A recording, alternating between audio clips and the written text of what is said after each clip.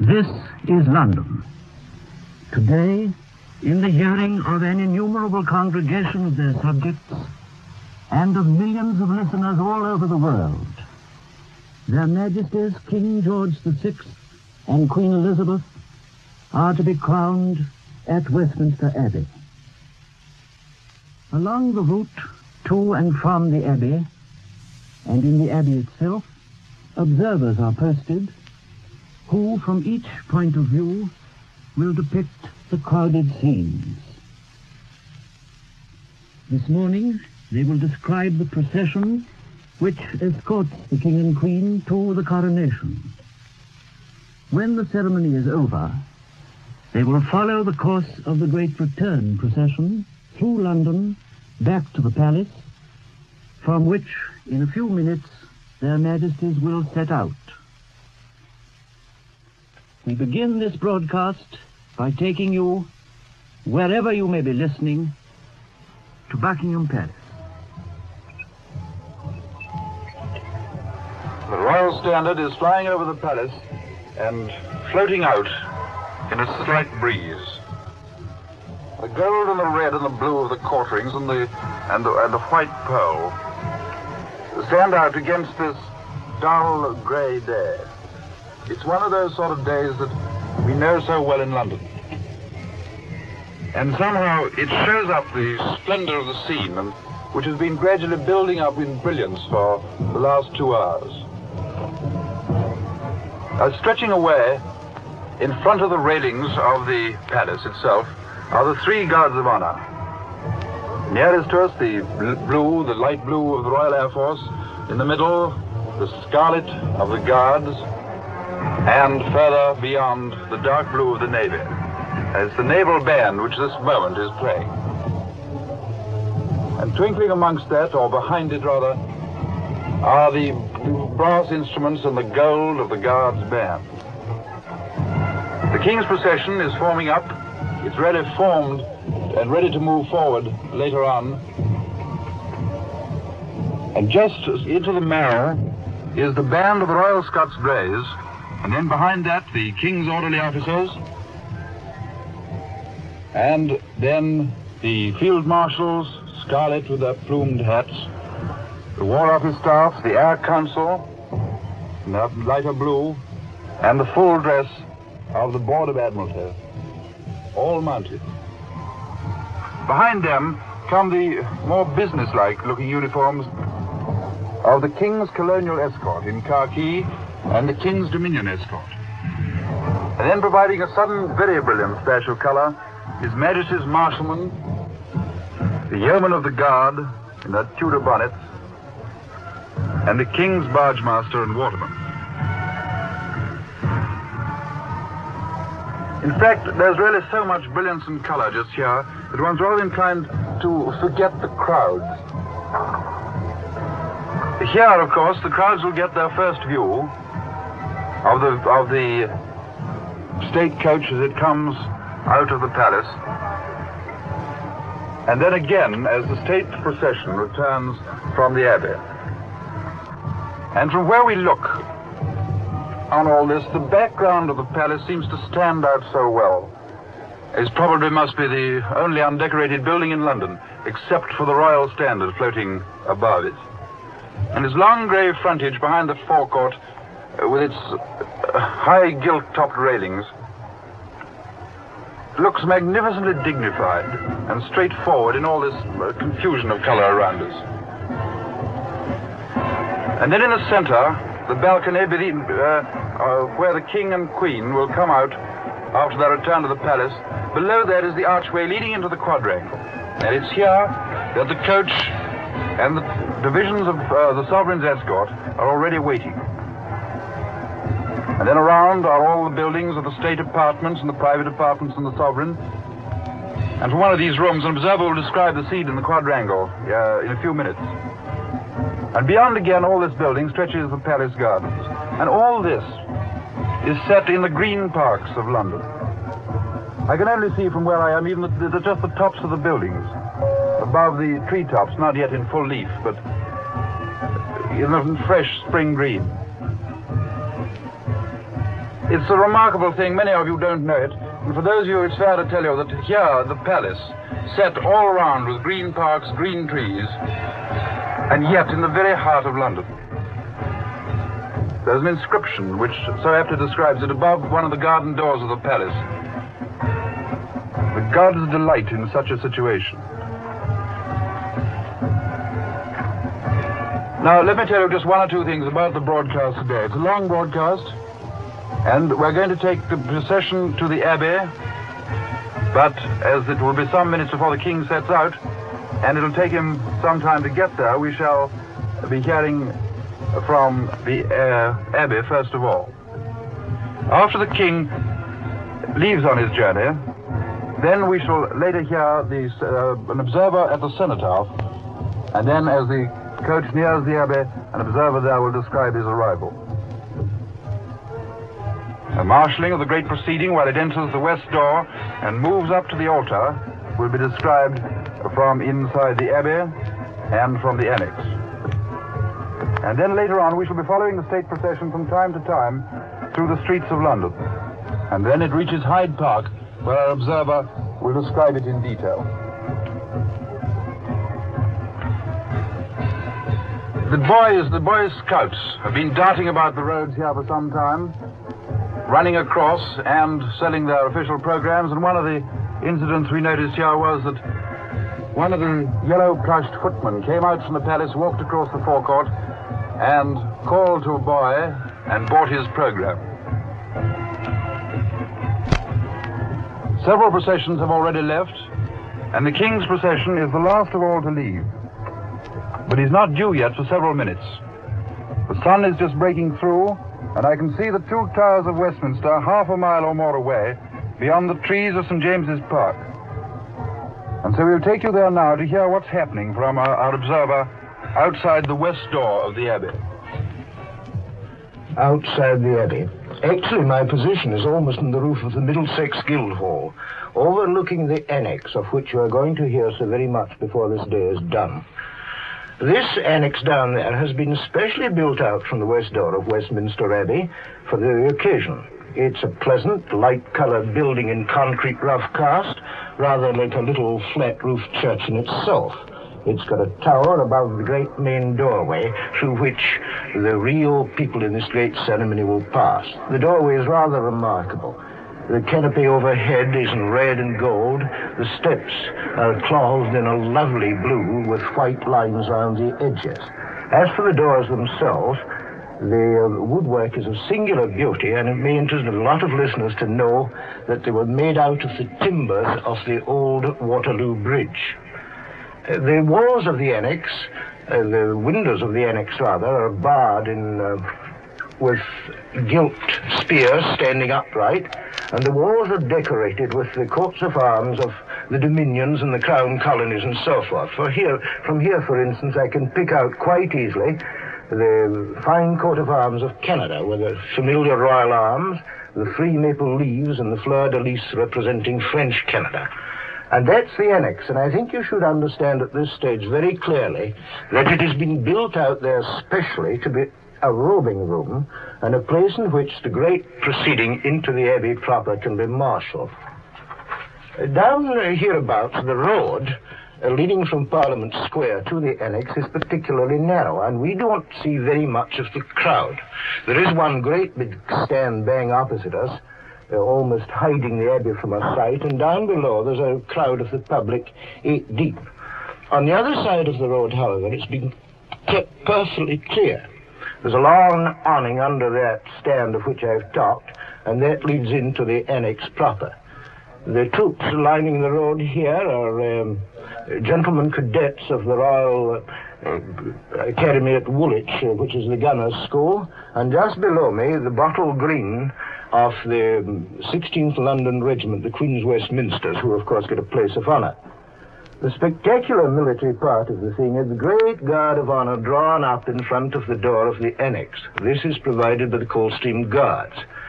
They have on their left flank, which is nearer me, a double line of Royal Air Force men in that perfectly lovely blue that Air Force men have. And there are free bands round about. I saw them marching in. I can't see them just at the moment. One, the band of the Coldstreams. We saw the Royal Marine Band, and the Royal Air Force brought its own band. Well, we've had a perfectly marvelous time sitting here for the last 4 hours watching it. All the people arrive. All the peers in their robes. Many of them brought their own little sons as pages. Bonny little boys with blue coats or red coats or brown coats or whatever the taste might have run to. And they were very, very charming to see indeed. The gentlemen at arms, or the gentlemen ushers rather, with the red and gold sticks were running about sorting cars in. And so we had a great series of processions of very distinguished people whom it was a delight to recognize. The foreign representatives got a very fine cheer from the crowd hereabout. The first to arrive of these was Prince Paul of Yugoslavia, who wore a black uniform. And then came, shortly afterwards, Princess Juliana of Holland with Prince Bernhard, and they get a wonderful reception. Prince Bernhard, a very gallant-looking figure in the uniform of the Black Hussars, and Prince Juliana looking very charming with a lovely fair head. Princess Chichibu of Japan was wearing cloth of gold.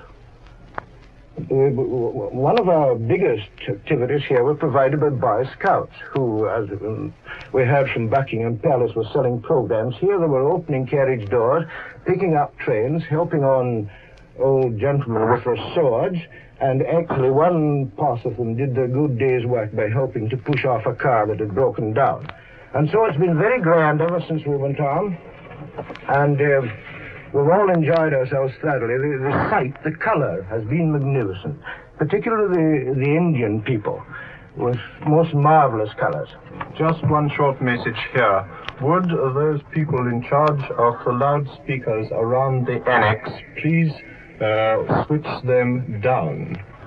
They're causing some interference. And pardon that small interruption, which was purely technical. I wanted to talk about these Indian and Oriental people. Their colors were the most amazing description. Pearl, pink, coral, cloth of gold, and all the rest of it. Now, we're waiting here. There is a pause, and Queen Mary's procession is still to come. But it arrives just as the king sets out from the palace. So we can't wait for that here. But there's just time to take a look inside the annex and see what it's like behind those Gothic windows I was talking about. And so now we shall take you inside the annex. Well, I'm looking down on all the activity in this great hall here from a position situated above the main archway leading to the royal entrance. Now, this is the main assembly hall of the annex, and over in the far corner I can see the magnificent Gothic arch of the Abbey West door, which has been built into the assembly hall. At the moment there's great activity. There's peers and peeresses, distinguished foreign guests, famous men and women from all grades of public life have been passing to their seats under the great arch and to the Abbey beyond. The hall itself is lofty and divided in the center by 4 massive pillars, and the walls are a soft grey, and the carpet a magnificent deep blue. And beneath me here the glittering mass of gold and ermine and crimson and blue, a patchwork of colour and reflected colour. And over and beyond the crowd with their robes and mantles, standing also like against the wall, is a long table covered with a cloth of heavy gold, and the frontal is embroidered with the royal arms. Well, dignitaries are ready at the entrance now to receive Queen Mary and escort her to the palace in the Abbey, her place in the Abbey. And there's also our observer inside Buckingham Palace itself, waiting now to see the king start off from the quadrangle on his drive to Westminster. And so we'll go straight back to Buckingham Palace, and this time we'll take you inside the palace itself. Here in the quadrangle, their Majesties have already arrived. They have just got into the state coach, which is drawn up under the great pillared portico at the side of the quadrangle. The king in his crimson robe and the queen in her beautiful robe of purple velvet. We've just had a magnificent opportunity of seeing those robes close to us as their majesties passed down the king and queen's corridor of the palace just within a foot or two of us. And it gave us a wonderful opportunity of seeing the beauty of the work in those wonderful robes. The courtyard, the quadrangle now is, in addition to the royal coach, there are the 4 coaches to take the members of the staff, the escort of the lifeguards, and just under this window are drawn up the horses on which I can't actually see them at the moment because they've drawn back out of sight underneath. I saw the Duke of Kent mounting and the Duke of Gloucester and Lord Harwood.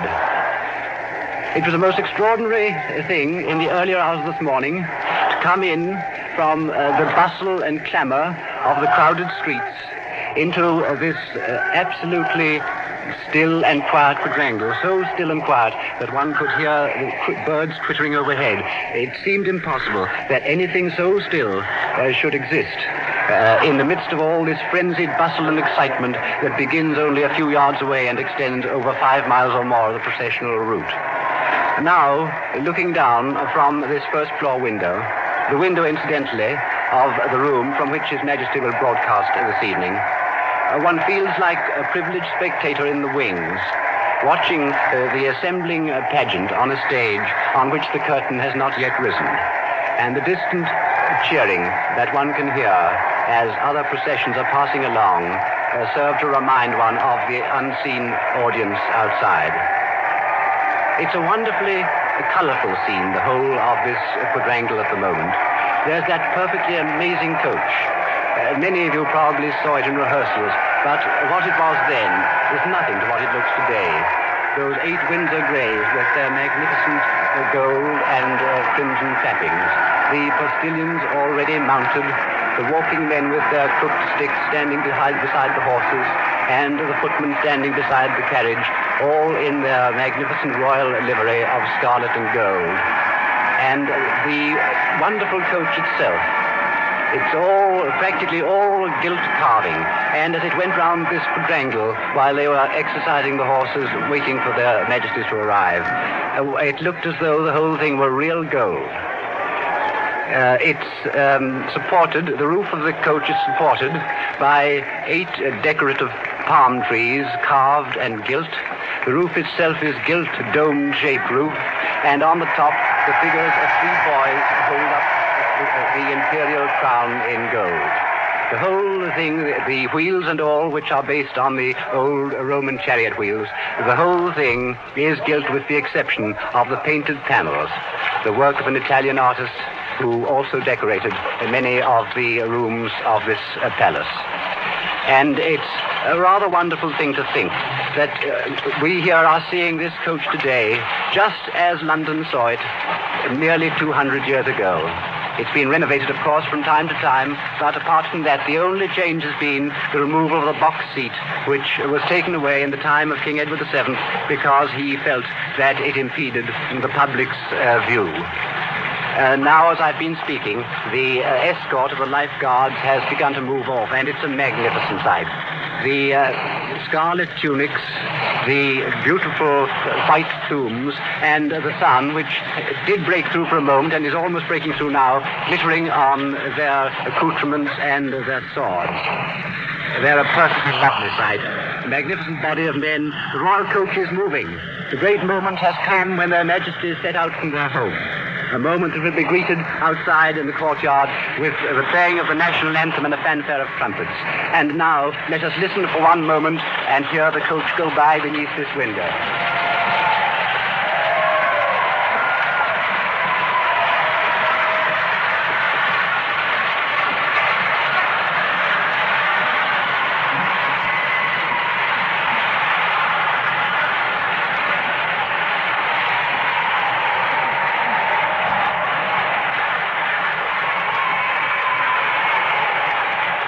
One division of the lifeguards has now gone out. The second is wheeling round behind the coach.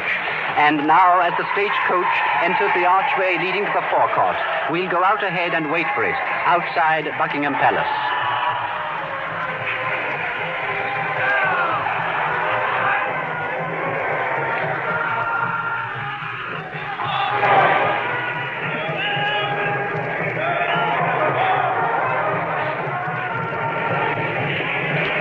of escort coming down to the present, whilst the mass band of the household cavalry move away, and for the first moment the royal state coach comes into view of these crowds who've been waiting for hours and hours, and for that matter for weeks and months to see it. It comes across the forecourt, takes a wide sweep round behind those railings, wildly cheered by all the household staff of the palace, who've been allowed to stand in the forecourt with their friends. Even behind us here in the box, those on the trees, cheering. And now it wheels to come out of the forecourt and past these vast and crowded pavements, with the colors of the Guard of Honor drooped.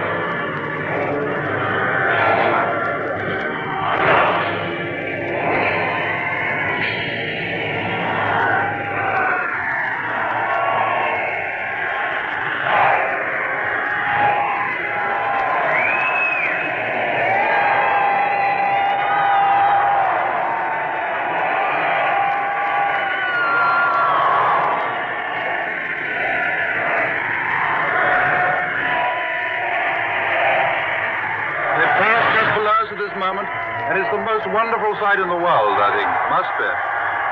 All this brilliance of color here, completely outdone and outshone by the brilliance of the state coach, its walking men, its gilt and color, its postilions, and above all, their majesties, the king and queen, within the coach. Handkerchiefs are waved, hats are off, hats are waved, everybody who's been waiting for this, shouting and yelling and cheering their heads off.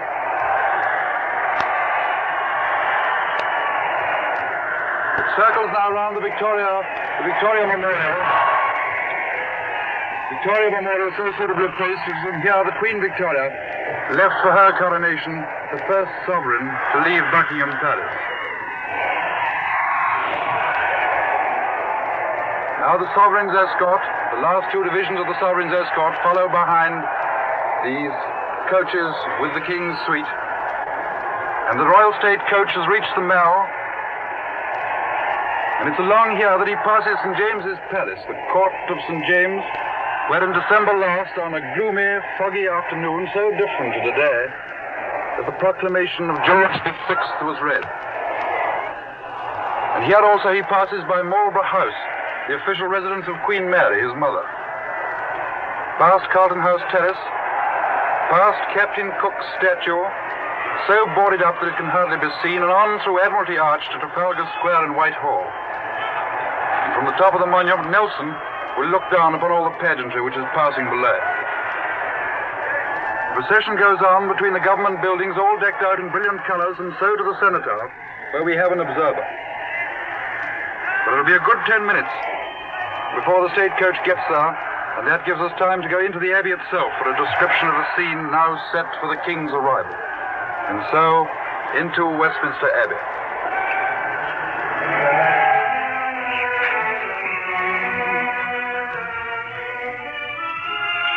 Here in the Abbey, we are looking down from the triforium along the whole length of the great building towards the west door. And at this moment, one of the great processions is moving up the Abbey. It is the procession in which Queen Mary comes to the Royal Gallery down below us here. It's moving up the nave now, golden and very lovely, this procession.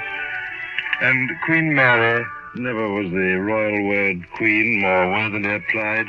Queen Mary is in the center of it, wearing a golden gown beneath her purple robes, and moving with stately dignity under the golden archway of the organ screen. And before her goes the Queen of Norway, and all dotted round the procession are the heralds in their gorgeous tabards, and now I can see Queen Mary's train-bearers, the Earl of Dalkeith, the Marquis of Lansdowne, the Honourable Gerald Lascelles, Viscount Errington, and behind them, just coming into view now, the Duchess of Devonshire, Mistress of the Robes, with her page behind her carrying her glittering coronet. And now Queen Mary herself, moving forward, slowly, dignified, bowing, everyone standing in the choir stalls, all the distinguished foreign representatives. And now Queen Mary, below me, moving towards the entrance to the Royal Gallery as the heralds line up and her train bearers gather up a long purple train, and she turns and moves in, and the Duchess of Gloucester, who's in the front row of the box, stands preparing to receive her, and everyone turns and watches this moment of lovely pageantry, the precursor of so much pageantry in this great abbey this morning. And so I can see Her Majesty coming into the front row of the box. Down below me, the Royal Gallery overlooking the presbytery, and Her Majesty Queen Mary is sitting down in front of the magnificent golden plate which stands on top of the tomb of Anne of Cleves. Now, I must try to tell you, while for the moment nothing is happening, we're waiting for the beginning of the great proceeding itself, I must try and tell you what we see here, looking down from our position in the triforium, so many feet above the high altar. Imagine the abbey lying below us in the form of a gigantic cross. We look down the whole length of it, from high altar to west door. I can see now heralds marching away into the distance after leading that procession up. And across it run the transepts, and where the transepts intercept is what is known as the theatre, right in the center of the cross. The theatre's a raised platform on which stand the thrones of the king and queen, covered in crimson satin, with the royal arms worked most beautifully in them. And here is the center of the picture. And facing it, in the south transept, sit the peers in their crimson velvet robes, and in the north transept, the peeresses in their mantles of crimson, edged with miniver, and their velvet kirtles, and their white gowns, and their gold and brocade. It's superb, this massing of color. Then, stretching away towards the west door, lie the choir and nave, carpeted in Worcester blue, divided by the organ screen. And now, below me, the focusing point of the whole ceremonial is the relatively small space in front of the high altar. It's a square of golden carpet upon which stand the two scarlet chairs of estate. I'm looking at them now with the light shining on them, and the coronation chair nearby in the center of this space. The coronation chair, famous the world over. Overlooking this, as I said, is the Royal Gallery. And there you have the plan. This great cross, the theatre in the center, the presbytery, that space with the fall stools where their majesties will kneel. Incidentally, on the fall stools, I can see the two books of the order of service which their majesties will use. Incidentally, all the peers and peeresses have these books too. They're covered in sort of transparent, crinkly paper, which may sound to you like wind in the trees when they're opened later on. And this chair is the thing, the coronation chair, which catches our attention particularly. So clearly can I see it that I feel I can almost touch it. It's a plain wooden chair with high pointed back standing on four golden lions, most impressively simple among all this magnificence. It's the seat in which all the sovereigns of England save one have been crowned since Edward I. And inserted below it, I can see clearly the famous stone of Scone, the stone of destiny, placed there by Edward I, who had the chair built to hold it. This stone of Scone, it's a rough, craggy slab of hard sandstone, too heavy for a man to lift, with a look of Scottish moorlands about it. This stone has been called the most ancient, respected monument in the world. Now, if you will fix your attention on that chair, that plain wooden chair, this presbytery, the chair facing the high altar some 20 yards away from it, the high altar itself covered with a pall of cloth of gold. And in this space, the coronation ceremonial will take its course. You will hear the approach of this procession, the psalm which begins it. I was glad when they said unto me, we will go into the house of the Lord, which has been sung at every coronation since Charles I. And the boys of Westminster School, you'll hear shouting first, Vivat, Vivat Regina, as the Queen enters the nave. Then the fanfares and the King's procession, again the vivats from the Westminster boys, and so to the ceremony itself, which moves in 4 major phases: the recognition, the oath, the anointing, and the crowning, followed by the crowning of the King. We'll hear a great deal of this, the Archbishop of Canterbury presenting the King to the people from the 4 quarters of the compass, the shouts of assent, the grand fanfares of the state trumpeters. We'll hear the King taking the oath, the cries of God save the King as His Majesty is crowned. We may not hear the words of the homage. The anthem perhaps will be too strong for them. But let me explain that throughout the service, rubrics will be read, sentences, that is, explaining what's happening so that you'll be able to follow everything. And just one other point, during the communion service, which follows the crowning of the Queen, we must necessarily leave the Abbey service, but your attention will still be focused by prayers and the communion hymn sung in St. Margaret's, Westminster. Well, one final glimpse of this magnificent scene before we leave you, the uniforms and robes and decorations of this massed congregation. In the choir stalls, the foreign crowned princes. Close to the theater, I can see Prince and Princess Chichibu of Japan. In front of them, the Indian princes in their turbans and jewels and silks. And as contrast to all this temporal splendor, the old front of the abbey, draped with hangings of pale blue and gold, the great carpet of Worcester blue sweeping up along the choir and nave, and under the organ screen I can just catch a glimpse of the King's company colour, and towering away the great arches of the abbey itself, shaded and dim and infinitely impressive. And now the scene set until the King's appearance after the ceremony from St. Edward's Chapel, in imperial purple and crowned for the first time with the imperial crown. That's not the crown used for the actual ceremony. That's already been carried down with the rest of the regalia to the annex to await their Majesty's arrival in the Great Hall of Assembly. And we'll follow it there by taking you once more into the annex. Well, the regalia still rests where it was laid earlier this morning by the Lord Great Chamberlain on the regalia table. And there it is, on the far side of this great hall, a table not much bigger than a dining room sideboard, covered in cloth of gold and bearing the value of heaven knows how many king's ransoms. The glitter and brilliance that it all throws off is almost indescribable. And towering above the rest is St. Edward's crown, lying on the center of a table on a crimson velvet cushion. As I'm talking to you now, the peers who will carry the different pieces in the great proceeding to the high altar are gathering round the table. The Lord Great Chamberlain, Lord Ancaster, is there waiting to hand out the regalia, and I can see Lord Salisbury there too, the Lord High Steward, in his crimson robe with his ermine cape.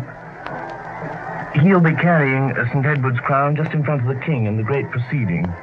It's a gold crown, it's heavy, it weighs over 7 pounds, and the circlet and the 2 arches that rise from it are magnificently jeweled, and on top is a small orb surmounted by a diamond-studded cross.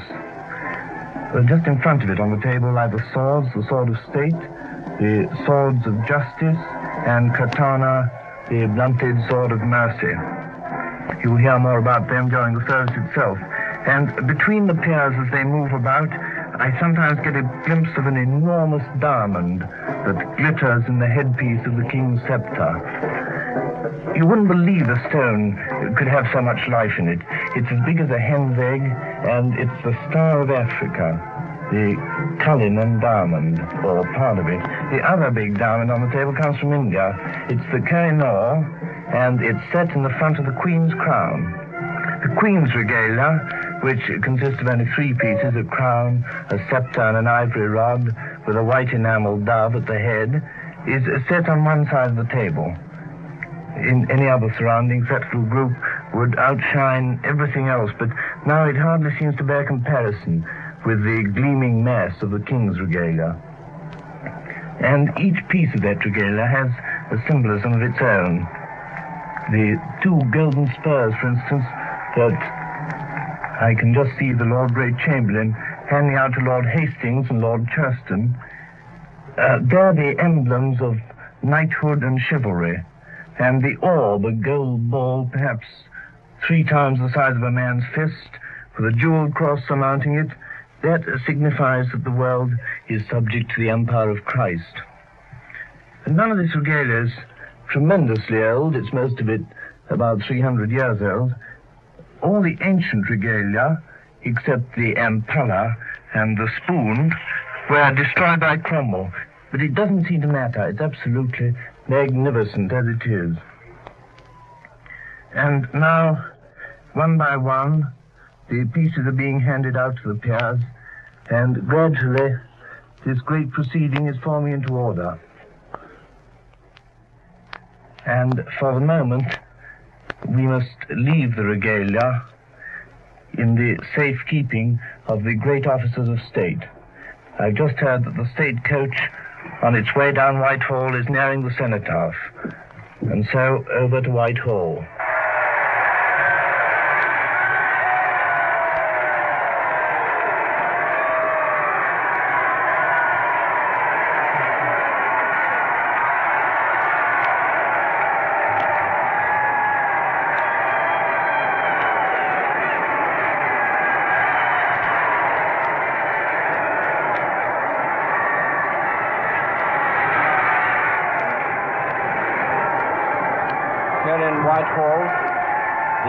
Coach has just passed the War Office of the Admiralty.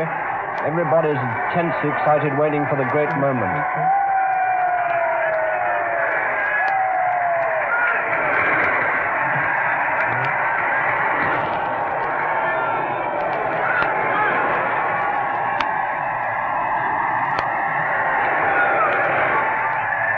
Now the stagecoach is opposite the Scottish office, particularly gaily adorned with its blue and white flowers and the St. Andrew's crosses.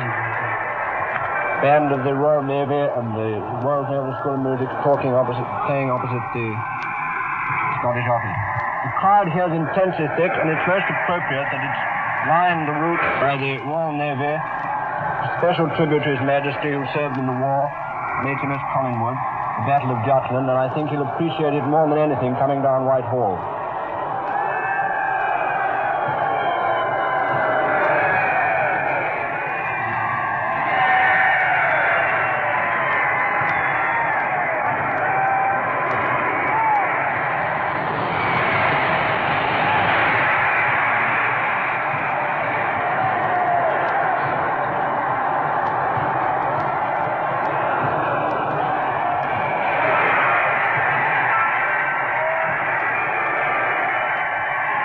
Coach is parting with Treasury. There, appropriately, the balconies have got gold, rather like the colour of the new threepenny bit. Very few moments it'll be at Downing Street.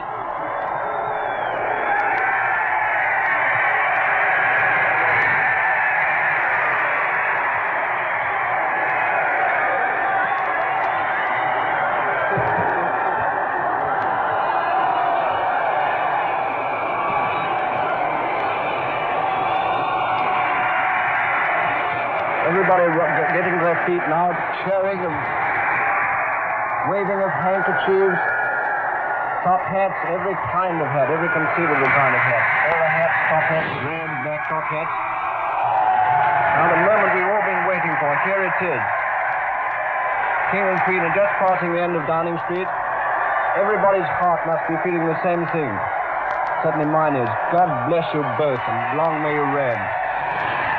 Queen looking lovely in her cloak, the king waving to the crowd. They approach the cenotaph. The cenotaph standing there solemnly as it always does, just with its simple inscription, "The glorious dead."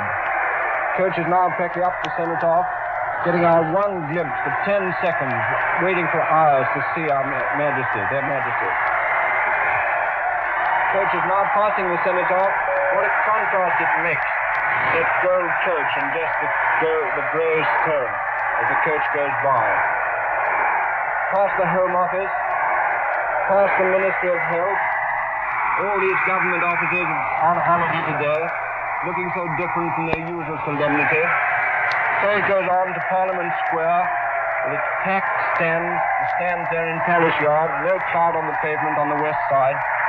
Stand in the middle, particularly stands out, conspicuous with its red and yellow covering, looking for all the world like some vast merry-go-round. Get a brief glimpse of Big Ben. We've listened to it pealing forth the hours as it came to 11 o'clock, that fatal hour of 11.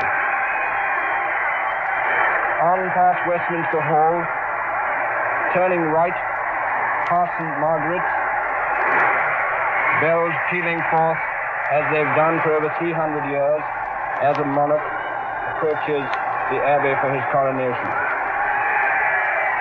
And on to the Middlesex Guildhall, next door to Westminster Hospital. From there you'll get your last view of their Majesties before they enter the Abbey. So now, over to Westminster. And here we are waiting for the peak moment of today's great ceremony. We've seen the most marvelous arrival of this procession one by one as you've heard it described here. Just passing me now are the gentlemen of the King's bodyguard, the yeomen of the bodyguard, followed by the King's barge master and the waterman, and now the most miraculous outfit of Indian cavalry of all sorts. Blue, yellow, red uniforms, light blue, horizon blue with gilt tops. There's one very restless horse down there, but is well in charge of a Sikh officer with a great curly bearded face, black face. And here's a great band not playing. And now over towards the annex. They're evidently getting ready for their arrival. There are appearing on the steps of the annex, these lovely blue steps, a lot of young men. These are the pages of honor who will be ready to carry the trains of their Majesties when they arrive. I can just see the robes of the Duke of Norfolk, the Earl Marshal, fully responsible for this enormous ceremony. It must be an extraordinary, worrying, and yet glorious day in his life. Crowd down below is very quiet just now. We're not getting so much cheering at this moment. Can you hear the bells of St. Margaret's ringing out now? They must be coming. And that great procession of grey horses, red coats, black horses, gold coats is passing away, way down through Broad Sanctuary. Here come the household cavalry, just underneath me. Glittering helmets, little headdresses shining, white fur saddlecloths, black horses as steady as a rock. These horses, of course, are used to this stuff and can do it marvelously. The guards of honor represent the line of the Royal Air Force just as cleanly as if it were drawn by a razor blade. A lovely line of blue. And then the great line of the Coldsteelers beyond, with the officer in front carrying the state color, which is only produced on occasions of this kind. More household cavalry coming. The cheering is increasing in intensity.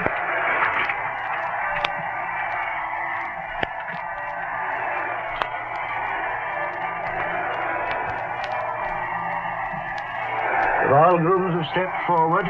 There's a great row of mounting blocks down there, being got ready, and the green, blue, and grey boxes which will be carried forward when the state coach arrives, so that the great people... And here are the Indians, the Indian orderly officers. Marvelous. The Edicons. Blue turban, blue puggaree, I should say. White coat, gold. And off sudden, Sir Philip Game, the Commissioner for Police, in a blue uniform with plenty of silver about it. And now comes the state coach. Oh, lovely sight. The walking men beside these lovely Windsor greys, beautifully almost white, covered with a sort of filigree of brown and gold. The state coach and the Majesty's perfectly clearly beside it. Now I'll let the cheering speak for itself for a moment.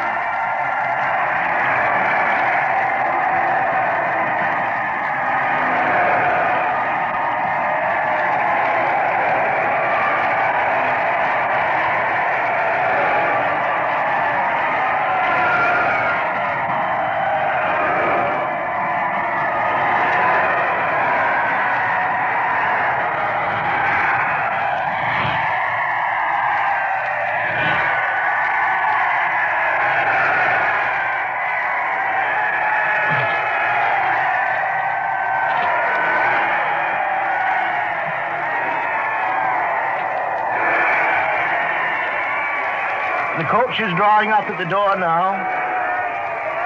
The dignitaries are running forward with the stools. There's a general halt. I noticed as she passed that the Queen was very pale, but looked very, very pretty, bowing very shyly. Now the footstool is being put down. I noticed that the Duke of Kent was rather pale. And out come the great figures. The state coach is marvelous just now. It's just getting a shaft of sunlight from the top of it. People are saluting as the King and Queen step out. And now, they're moving inside the annex very, very quietly. The Duke of Gloucester and the Duke of Kent are rather far behind in this procession, but they will be moving up after the escort immediately behind the state coach clears away. There's a man who walks behind the hind wheels of the state coach and twirls a brake when it comes to rest. It's a magnificent great thing. It's moving slowly there naturally because the robes are very heavy. The king in his red robe. There's an officer galloping up.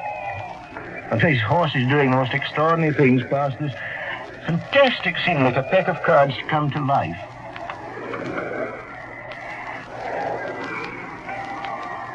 It's still a slow proceeding. The crowd is very quiet now. It's its great peak moment.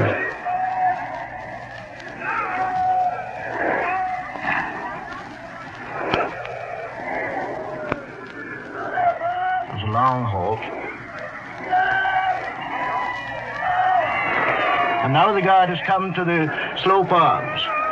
The King and Queen have gone inside, and they're being followed by the Duke of Gloucester and the Duke of Kent, who are dismounting now. And now I leave the next part of our story to our observers inside the annex. Well, their Majesties the King and Queen are now passing into their robing rooms while the great proceeding takes its shape. Already many distinguished foreign representatives have been ushered to their places by heralds, and a few minutes ago, a procession of the princes and princesses of the blood royal with heralds and coronet bearers also went up into the abbey. And I saw Princess Elizabeth and Princess Margaret Rose on either side of the Princess Royal, looking perfectly lovely in their long dresses of white lace over white silk and their purple velvet robes. And behind them came the Duchess of Gloucester and the Duchess of Kent, also in the royal purple with ermine capes. And lastly came the Queen's procession. The Queen with a model of dignity and loveliness in her gold brocade dress and robes of imperial purple. And with her the Queen of Norway, her sister-in-law. And now in front of me this great concourse. Well, the service begins with a fanfare of trumpets. And following that there will be a part of an anthem, and then look out for the vivats as the Queen enters. Now, the proceeding is taking its shape. It's divided into 4 parts. First come the ecclesiastics, and then the orders of knighthood and chivalry, and then the Queen's procession, and then the King's procession. In front are the domestic chaplains in scarlet, and the Cross of Westminster, and then come in magnificent green and gold copes the prebendaries of Westminster, and after them the Dean of Westminster. Well, you may be wondering why the clergy of Westminster play such an important part in the great proceeding. But it's been their right since time immemorial to instruct the King and Queen in the rites and ceremonies of the coronation. And in addition to that, the Dean helps the Archbishop of Canterbury during the ceremony, as you'll hear later. Well, there seems to be a stirring in the crowd at the moment, and I can see all the officers of the Orders of Knighthood getting into line. They come next in the procession, and they represent what's really the most picturesque sight in the hall. There's Lord Willingdon there, magnificent and dignified in his deep purple satin mantle as Chancellor of the Order of St. Michael and St. George. The gold chain of the order around his neck, and long white ribbons on his shoulders, and he looks a magnificent sight. Lord Willingdon is followed by various other officers of the Orders of Knighthood. The Chancellor of the Order of the Thistle, the Earl of Mar and Kelly, with a rich green mantle lined with white silk. And then come the standards of the Empire, headed by the Standard of the Empire of India, and then the High Commissioners of the Dominions bearing their respective standards.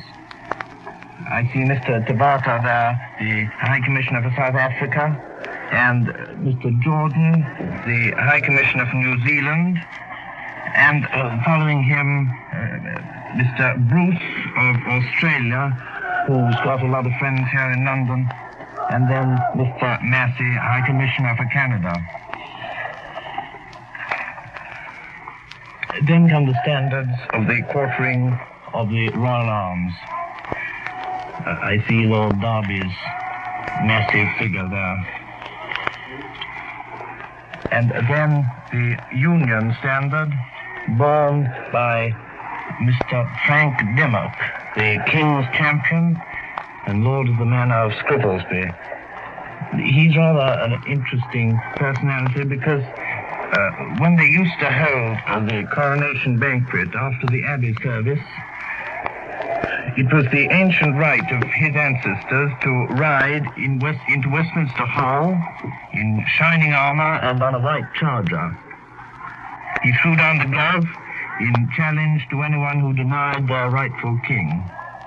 The challenge was never accepted, and now that the banquet is no longer held, it's Mr. Dimmock's duty to carry the Standard of Union, which is simply a silk Union Jack. And he's followed by the keeper of the jewel house, who is carrying a red cushion with the 2 rings and the sword of offering. And then perhaps comes the most magnificent sight in the whole of this remarkable proceeding. It's in strange contrast to the brilliant uniforms of the heralds which preceded them. And there are 4 knights of the Garter, appointed to hold the golden canopy for the king's anointing. Well, you all know the story of the foundation of the order, how the Countess of Salisbury dropped her garter, which was rescued by Edward III, and actually worn by him, and how he instituted the order, of which his son, the Black Prince, was one of the first members. Well, the 4 knights of the Garter are Lord Stanhope, Lord Lytton, the Duke of Abercorn, and Lord Londonderry. And they're in the dark, almost fathomless blue mantle of the order. The sort of blue that gives one the feeling one gets treading on a luxurious carpet. And on the breast of their mantles, the shining star of the Garter, with the St. George's cross. And round their necks, the collar of the Garter, with the George in white and green and scarlet. By the George, I mean a miniature St. George on a white horse, driving his lance through a dragon's mouth. On the shoulders of these magnificent mantles are shining white ribbons, which make a most effective contrast to the inky blue of the robes. And there's Lord Lytton there, standing there, grey-haired, fine aristocratic features, famous son of a famous father, and the Duke of Abercorn, the Governor of Northern Ireland, and Lord Londonderry, who's been for many years well known in public life. Now here are some civil uniforms after that. Mr. Ramsay MacDonald, the Lord President of the Council, with his white hair made venerable with 1,000 political battles. Oh, and following him, with bowed head, Mr. Stanley Baldwin, one of the last of his public appearances as Prime Minister, I suppose. And now, I don't think that anyone will deny that this seems a fitting occasion for the close of a public career which has always been marked by integrity and restraint and devotion to his country. And behind him come the Prime Ministers of the Empire, Mr. Lyons, Mr. Mackenzie King, Mr. General Herzog, for 13 years now the Prime Minister of South Africa, which I think is almost a record, and finally Mr. M.J. Savage, Prime Minister of New Zealand. Oh, and here come the archbishops. They've taken up their places in line. A figure in purple, bearing the Cross of York, moves in front, and close behind him, Dr. Temple, the Archbishop of York, in a gorgeous cope of golden brocade, edged with embossings of scarlet. The name of Temple, incidentally, has meant a great deal to the English Church in the last 25 years. Dr. Temple's father was Archbishop of Canterbury and played a no less distinguished part in the Church's development. Dr. Temple now plays himself. And there's the Lord Chancellor, Lord Hailsham. And close behind him, at this moment, exchanging a few whispered words with him, the Lord High Chancellor of England in his white wig and his great gown, black and gold. He's the head of the legal profession. He also acts as Speaker in the House of Lords, sits on the woolsack, a reminder of the days when the wool trade played an all-important part in British history. And now the Cross of Canterbury, and the Archbishop of Canterbury himself in a cream cope, heavy with gold embroidery. An impressive figure with his white hair and pale face, deep-set eyes, and behind him come the Queen's regalia. These two royal processions, the Queen's procession, a shorter procession right at the east end of the Assembly Hall, and then in glittering cavalcade, the first section, which is perhaps the most important in this magnificent proceeding, the King's procession. The trumpets will have sounded and the anthem will be swelling in the Abbey before we get a glimpse of His Majesty here. And when he joins the procession, it'll be already moving in solemn state towards the high altar. But I see now between the pillars Lord Haddington, just on this side of the line. He's holding the Queen's ivory rod with the white dove in its head. And behind him is the Duke of Rutland, carrying the scepter with the cross.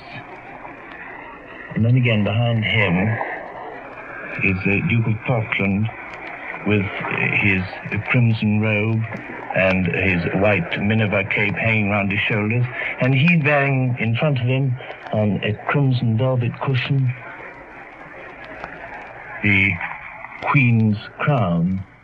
It looks almost like a little castle of diamonds. And behind him comes his page carrying the golden coronet with 8 strawberry leaves round the circlet.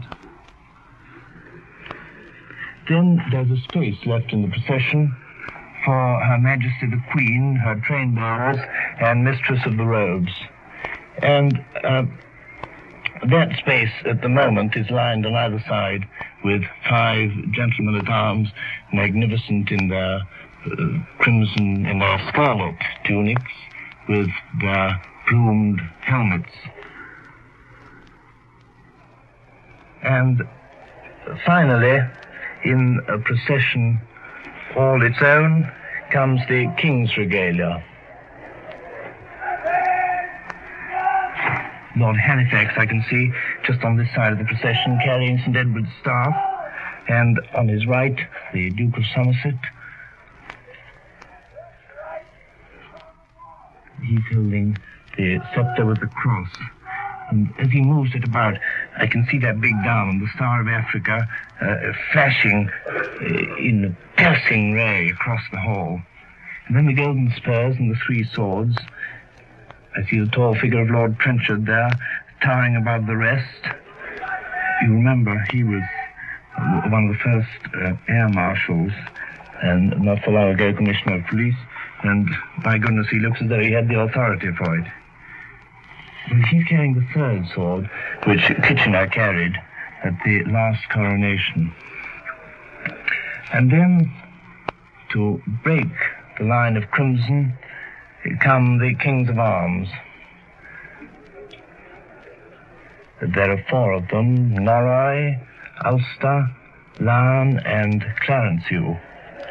And they're wearing their quartered tabards of crimson, blue, and gold with black Tudor caps.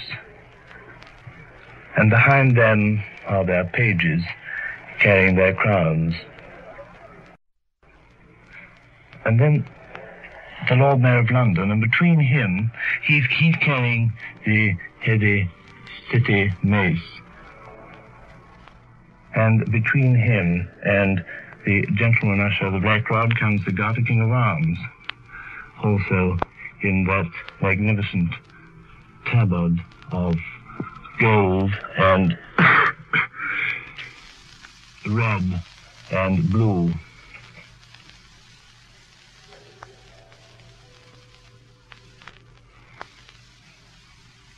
And then come the 3 bishops carrying the paten, the Bible, and the chalice. And the rest of the procession, except for a little section of it, the remainder of the King's Regalia procession waits on one side to await the arrival of the King and to form up behind him as he comes in. His gentlemen at arms, there are 20 of them, they're in their scarlet tunics, bearing their halberds, and with these plumed helmets. They're lined up as his escort just inside the doorway below us. Then members of the household, the quarries, and yeomen of the guard are waiting to follow His Majesty into the Abbey. A magnificent sight those bishops look in their golden and green copes. There's, I noticed there's the Bishop of Norwich in the middle, and the Bishop of Winchester on one side, and the Bishop of London on the other. And there are the 2 bishops who attend on the King and 2 bishops who attend on the Queen. Well, they're standing down here waiting to receive them. The Bishop of Bath and Wells and the Bishop of Blackburn attend the Queen. They must be the 2 tallest bishops in the British episcopate, and the bishops of Durham and the bishops of Durham and Bath and Wells attend on the King. This must be one of one of the last appearances at public functions as a bishop for Dr. Wynne Wilson, as the Bishop of Bath and Wells, as he has declared his intention of retiring, and his successor has already been named. Well, now the procession is gradually beginning to move up, and everything is quiet now, and they're all turned towards the royal entrance here. The banners are moving up slowly towards the west door. Everybody's in line, and everybody's fairly quiet.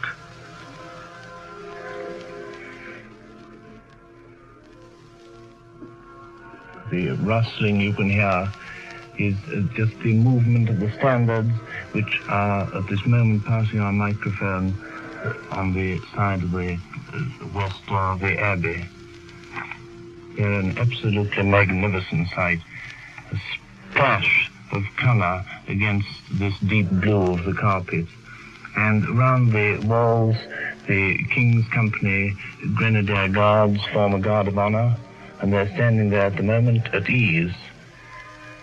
And just below us here, the Earl Marshal, bowing as he walks backwards, and here she is, Her Majesty the Queen, with this magnificent purple and gold train embroidered round the edges with the 4 emblems of the dominions and all the countries in the United Kingdom. Behind her, her mistress of the robes, the Duchess of Northumberland, and her page bearing her coronet. And now below us here, the gentlemen at arms have divided, the ranks have divided, and they have formed a broad avenue down which His Majesty will pass.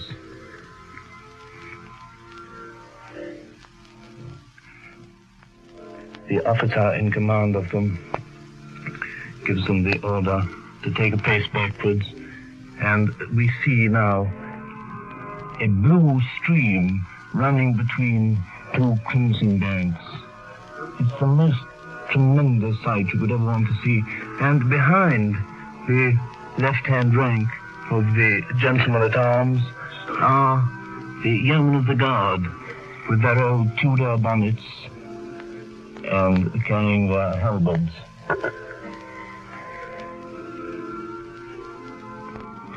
And now I see, just passing into the abbey, the second section of the procession.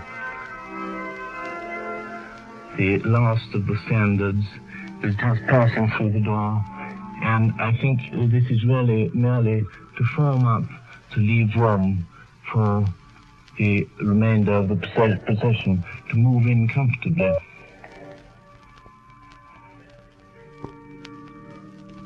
As the procession is moving up to the door, the clergy of the Diocese of Westminster have moved further in and must be about quarter way up the nave.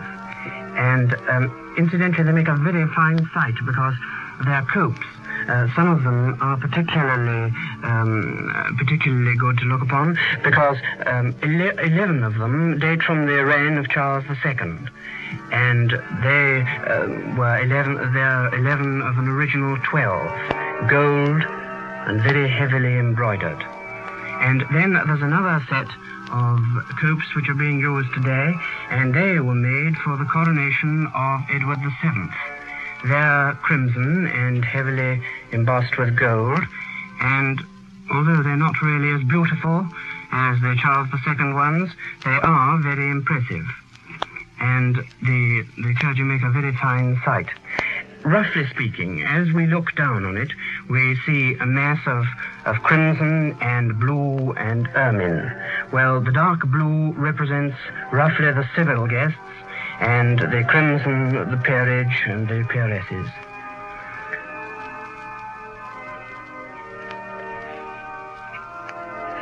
We're all of us waiting here now for the proceeding to move in.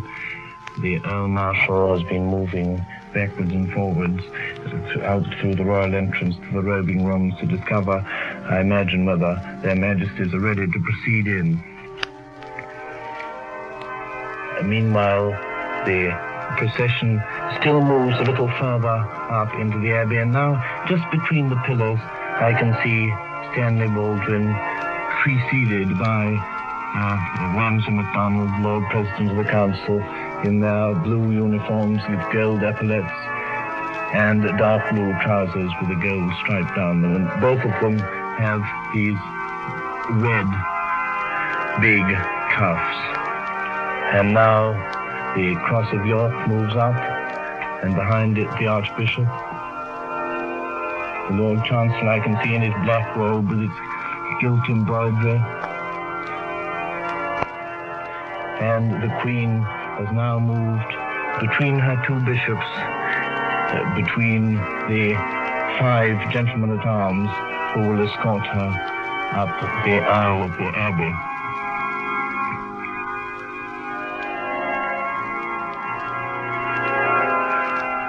The ladies and the women of the bedchamber are at the head of the last section of the procession, and they will follow the Queen. They're dressed in ivory-colored silk dresses, and they have short trains of the same color hanging down behind them.